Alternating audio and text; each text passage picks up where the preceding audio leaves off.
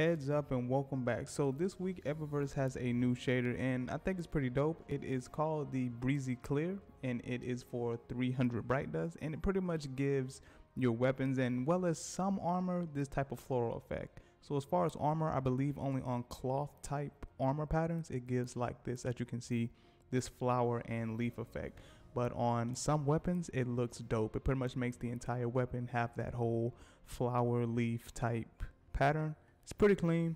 Like I said, it is for 300 bright dust. It is available this week at Eververse. So if you guys find this interesting, if you do like this shader, make sure you pick it up.